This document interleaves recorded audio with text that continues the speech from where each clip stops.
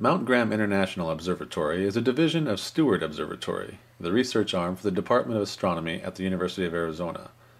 It is located in southeast Arizona's Pinaleño Mountains on Mount Graham, approximately 6 miles south of Safford. Public tours of the MGIO are conducted by the Eastern Arizona College's Discovery Park campus. Permitting the weather, tours are allowed between mid-April and mid-November. When we track the night sky, this is an altazimuth telescope, altitude azimuth, right? Now we're going to track the night sky. Can we track the night sky and keep a star stable in the eyepiece or in the instrument? We're going to track in azimuth and in elevation or altitude, so we can track that star, right? What else is wrong though? There's something wrong now. If you do the spherical trigonometry, because the Earth is rotating and we're sitting somewhere else on the Earth, you do the spherical trigonometry, you find out that the star is rotating in the image plane. Oh, really? Yeah. So now we have to have 3 computers running, one in azimuth, one in altitude, and one to derotate the image in order to take a picture without movement. Okay? We couldn't do that 35 years ago. The telescope's like a giant rocking chair. Here you see the rocking arm here. Here's another one, and our friends in the European Industrial Engineering forgot to paint this silver here, like this one. So we need to send this back and get it fixed. But this is supposed to be silver, so you have 2 rocking chair, okay, and you've got 2 8.4 meter diameter mirrors, okay. So we can see anywhere in elevation. And then the whole telescope turns on this axis right here in azimuth. Okay?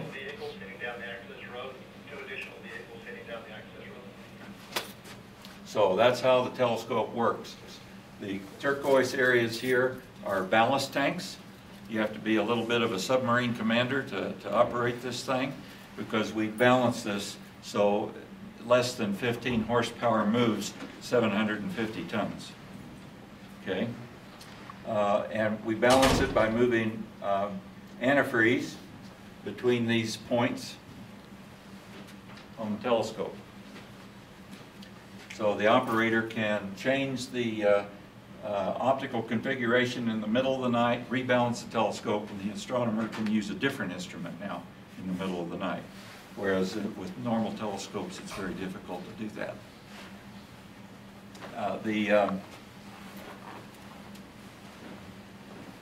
This is the primary mirror.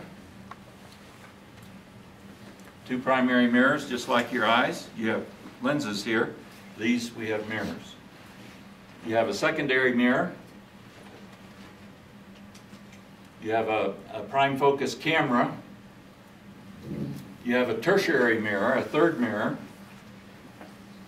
And you have the yellow are different instrument locations. We have 3 different ports here for instruments, 3 on this other side. We have 2 here. We move this out of the way. The light from the secondary comes down and through the hole in the primary mirror into the Gregorian instrument here. This is a bent Gregorian focus. This mirror here will catch the light from the secondary and put it in here. So we can move these mirrors in and out and change the optical configuration in a matter of 20 minutes.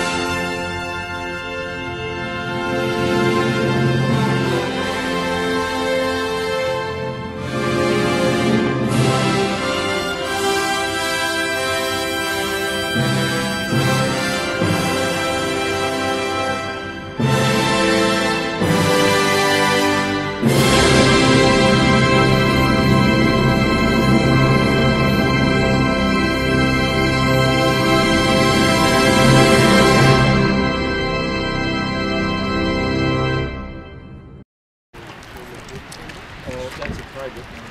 Oh, it's a bed private. Hands to get it out of town.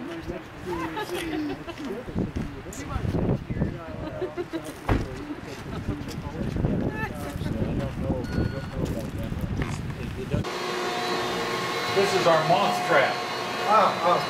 Okay? So what you do is you have a fan. The fan is blowing into here. There's a screen in here that allows so the light attracts the moths. The fan chops them up as they puts it in the garbage can. Right? So this is how we take care of our moths. Thank goodness they're not endangered. This was our Observer of the Year last year. On some of our detectors we use a special, it's a 1 pixel, okay? 1 pixel element. It's not like your beautiful cameras have 18 megapixels, right? We only have 1. And it's very sensitive, and we operate it at 0.3 degrees Kelvin. That's 459 degrees below 0 Fahrenheit. And we get there with using helium-3 as a refrigerant. That's helium-3 is an isotope of helium. In order to get to helium-3, you've got to knock a neutron out of the center of the nucleus of the atom. And you do that in a nuclear reactor. So a byproduct of a reactor is helium-3. Pretty expensive stuff.